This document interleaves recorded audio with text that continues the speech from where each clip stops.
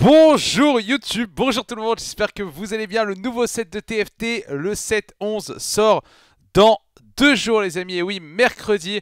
Et j'ai déjà le plaisir de vous annoncer que vous pouvez me retrouver, si j'arrive à mettre ça comme ça, tac. Vous pouvez me retrouver pour un rush challenger mercredi, jeudi, vendredi, samedi, dimanche, dès 7 h. Rien, j'ai bien dit, rien ne nous arrêtera. Twitch.tv/armatorlk, venez vivre avec moi le début du set, ça va chier, croyez-moi. J'ai 2 très beaux objectifs. Et donc il y a plusieurs vidéos qui vont sortir pour vous aider, pour t'aider, oui toi aussi, à monter le ladder sur TFT et à tout simplement découvrir le set. La première est déjà sortie hier. C'était comment bien débuter le set, où là je présente vraiment toutes les nouvelles synergies, etc. Aujourd'hui je présentais les carries, les champions qui vont être OP pour carry, que tu vas devoir stuffer et utiliser en carry, que ce soit des carries AD, des carries AP, donc dégâts physiques, dégâts magiques, ou encore des tanks qui vont être d'excellents tanks. Et aussi comment on va les stuffer, même si voilà, y en a certains, ce sera encore des spécificités qu'il faudra avoir. Mais en tout cas ça va être très intéressant pour un peu ne pas être trop perdu. Demain mardi, donc un jour dans la sortie du set, je vais sortir une vidéo d'une compo. Une compo qui est ultra OP et que vous allez pouvoir spammer normalement dès mercredi matin. Ça sort en général vers 7 h pour pouvoir commencer à... Je suis le genre de personne qui mâchonne ses bouchons. Il paraît que c'est insoutenable. Vous allez pas commencer à grainer. En tout cas, si vous avez des questions sur cette vidéo, n'hésitez surtout pas à ne pas m'écrire sur les réseaux sociaux. Parce que vous pouvez m'ajouter, mais c'est pas la peine de poser de questions, quoi. Voilà. Si vous m'achetez, c'est pour les followers. Venez pas me parler. Voilà, hein, bien sûr. Je plaisante. Ne m'ajoutez pas tout court. Non, je plaisante. Bref, on est parti. La vidéo. Alors, les carry AP. Bon, on a Harry qui va être un carry AP qui va porter le stuff en début de partie. Donc, des persos magiques. Voilà. Je pense qu'on va faire tous les persos AP et après, on avancera. On a Kog'Maw qui va porter le stuff. Alors Kog'Maw il porte plutôt blue buff. Ariel porte plutôt Shojin pour avoir leur mana. Parce qu'elle a 60 de mana, lui il a 30, c'est ça, voilà exactement. Donc après là ça porte Rabadon, spell crit. Voilà, après en soi si vous voulez jouer une compo avec un Shojin et que vous avez Kog'Maw 2, vous pouvez mettre Shojin à Kog'Maw. Mais si vous voulez les jouer 3, un de ces 4 ou quoi, enfin voilà. Le plus opti pour eux c'est Shojin ou blue buff. Ça c'est quand même important de le noter quand même, pour le coup. En général, ça va pas être des persos qu'on va reroll, mais on va pouvoir avancer dans la game et jouer ces persos plus tard. Janna Carry, ça peut se jouer 3 stars. Je sortirai une compo sur la Janna, mais ça va surtout être un support, etc. Même si Janna ça marche très bien actuellement. Ça peut se stuffer pareil, Rabadon, Shojin également, pourquoi pas. Mais voilà, c'est pas forcément dans du Nashor. C'est pas un perso forcément qu'on va jouer en tant que carry. Même s'il y a des compos qui le jouent bien. Kindred, c'est un peu comme Kog'Maw, ça va se stuffer avec un blue buff, plutôt blue buff, Rabadon, spell crit ou encore pistolam. Ça va très bien marcher.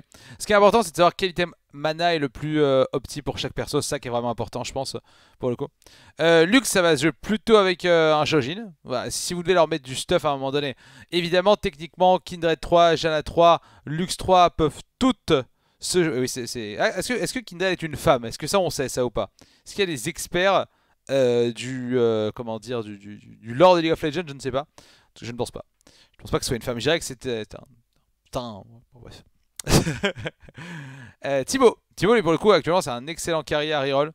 Donc ça va se jouer blue buff, Rabadon ou spell crit et pistolam. Ça va sortir très fort et ce sera certainement dans la vidéo des compos mercredi. Timo 3, c'est vraiment très fort. Dans les autres carry, bon, Zira c'est pas vraiment un carry, honnêtement. En tout cas j'ai pas encore vu ça comme un carry. Il y a Alune qui est une invoker qui peut se stuffer Shojin, Rabadon et spell crit notamment. Alune qui peut être un carry 3 cost pour le coup. La cousine d'Aphelios évidemment. Soraka techniquement ça peut être un carry AP. Pareil même stuff qu'Alune globalement. Mais ça a été beaucoup nerf sur le PBE donc je m'attends pas à ce que ce soit très fort. Zoé, là pour le coup c'est fort actuellement. Ça se stuff pareil, Shojin. Alors elle est arcaniste, donc techniquement tu peux la jouer arcaniste, donc t'as déjà beaucoup d'AP. Donc c'est pas la peine de faire Rabadon. Donc Shojin, spell crit et pistolam. Je pense que dessus c'est un excellent stuff. Et là actuellement Zoé 3, c'est plutôt fort. Moi j'avoue que même moi ça me fait réviser un petit peu de faire cette vidéo. J'ai vu les Zoé 3 qui cartonnaient pas mal. Lilia, Morgana, donc c'est les deux carry AP 4 cost. Lilia elle a 50 de mana, donc soit vous le mettez Shojin, soit blue buff, les deux sont viables. Morgana va porter extrêmement bien Morello parce qu'elle tape sur des très grosses zones. Derrière pourquoi pas un Rabadon. Lilia, on peut aller stuff Rabadon. Alors quand je me rappelle, ça peut être Archange aussi, ça peut être Spellcrit, hein. Bien évidemment. Voilà, ça marche très bien comme stuff dessus, bien évidemment. Silas, alors Silas c'est un peu différent. On verra dans les tanks. Silas c'est plus un carry. Alors il est AP, mais c'est un peu comme Annie, quoi, d'une certaine manière. On verra plus tard Silas. Syndra, dernier carry AP 4 cost. Globalement, l'item le plus important c'est Blue Buff. Elle est arcanise, donc pareil, techniquement Spell Crit et Pistolam parce qu'elle a déjà beaucoup d'AP. Je pense que c'est vraiment le stuff qui va rester opti un peu tout le long du jeu dessus, hein, pour le coup. Hein, parce que voilà, il y a beaucoup de carry AP, hein, vous noterez quand même, même si bon, les versos début de partie, voilà, ils sont là pour porter le stuff. Hein, donc ceux qui portent Blue Buff, ils portent bien le stuff pour ceux qui vont avoir Blue Buff, ceux qui portent Shojin, vice versa. Donc oui, il y a vraiment de quoi faire pour le coup, honnêtement. Hein. Et après, il y a les légendaires. Donc il y a Azir, il y a Huey, il y a Lysandra. Alors Rakan c'est pareil, Rakan lui dire c'est tank AP, ouais, on va pas les mettre maintenant. Donc il y a ces trois là principalement. Alors les trois sont Shojin, hein, de mémoire, ouais, les trois ont beaucoup de mana, donc les trois il faut leur mettre Shojin.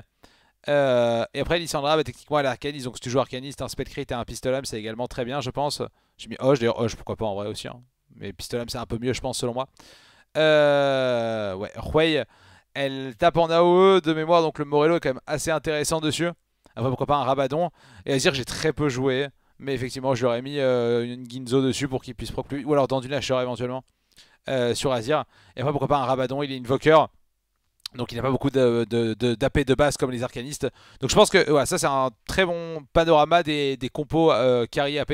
Avec ça je pense que vous avez de quoi faire. Il y a beaucoup de carry AP, hein, j'espère que vous appréciez l'AP. Mais vous allez voir maintenant qu'on a aussi pas mal de carry AD, parce qu'on va passer maintenant au carry AD. Après on fera les tanks bien évidemment. Bon voilà.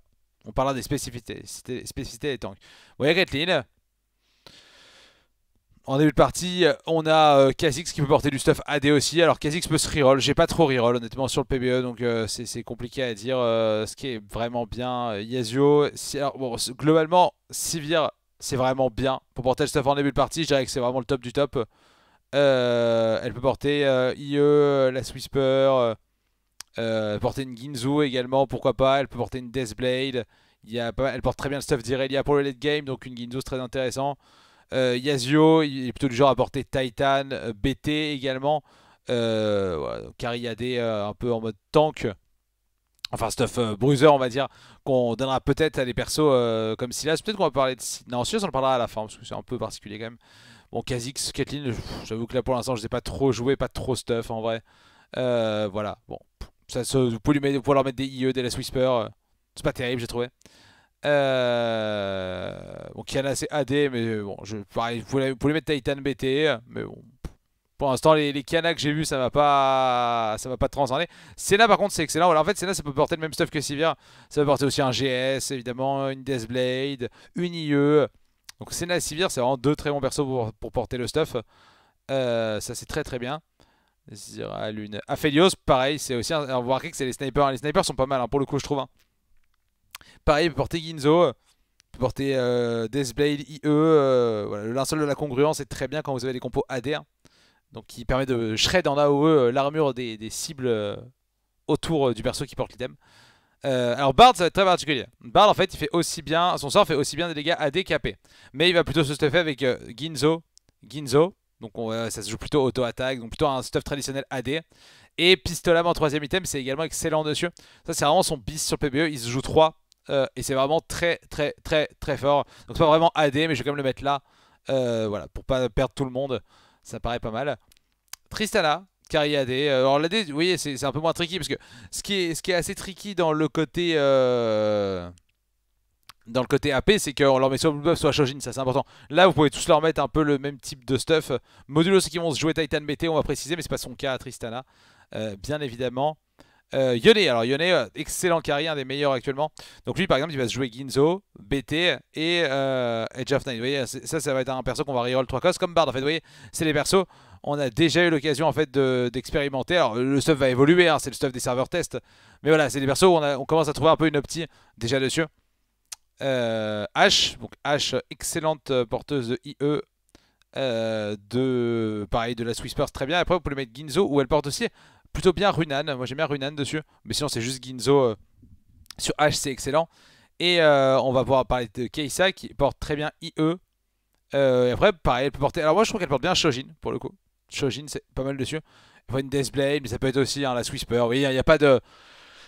Il n'y a pas de règle, mais elle porte assez bien Shojin, je dirais. Voilà. Donc par exemple H Shojin c'est vraiment pas fou quoi. Donc il faut savoir s'adapter là-dessus. Kane et Lee Sin, donc deux carry AD corps à corps qui font quand même beaucoup de dégâts, surtout Kane.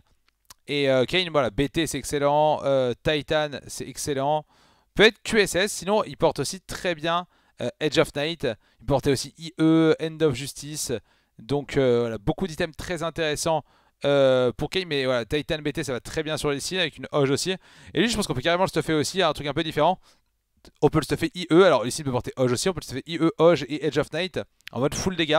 Et comme il est Reaper, si vous avez regardé ma vidéo d'hier sur toutes les synergies, voilà, les Reapers vont gagner du crit, donc il va y avoir vraiment beaucoup de crit. Donc c'est quand même vraiment intéressant. Moins de carry AD quand même à vous noter. Et dans les légendaires AD, on a Irelia, évidemment. On va avoir Wukong et Xayah 7, c'est un peu un gros tank, c'est encore un peu différent. Donc Xayah elle est trickshot, comme donc tireur en français, comme Keisa. Donc bah, un peu comme H. Hein. Pour l'instant j'ai pas vu trop de spécificité à ce stuff. Ouais, je pense qu'elle porte bien Deathblade. Je pense que ça c'est bien. Mais dans ce cas il faut faire le linceul, le Heaven Shroud. Donc ceinture plus Négatron sur des tanks en front pour casser l'armure. Irelia porte très bien Ginzo. Porte très bien, bon, ils portent tous très bien GS hein, pour le coup. Mais Irelia elle scale beaucoup sur... En fait Irelia la Ginzo lui fait gagner de l'attaque speed. Enfin de l'AD et pas de l'attaque speed. En gros c'est un peu comme Jin dans les OT de TFT. Donc j'ai l'impression que ça fait gagner beaucoup d'AD. Donc j'ai l'impression que Ginzo est vraiment bien dessus. Sinon elle porte aussi très bien une lame d'infini. A voir pour Irelia. Ça va bien plus pour l'instant. Et Wukong en fait on peut lui mettre le stuff de Lee Sin, Titan, BT, il peut aussi avoir une Deathblade. Moi j'aime bien Hoge. Tu vois un truc comme ça moi je trouve que c'est pas mal sur Wukong. En tout cas c'est 3 items tu sais qu'il va passer un bon moment globalement. Il peut aussi se stuffer comme Kane je pense en mode plus full dégâts. Mais bon. Mais vous voyez qu'il y a moins de carry impressionnant niveau AD quand même.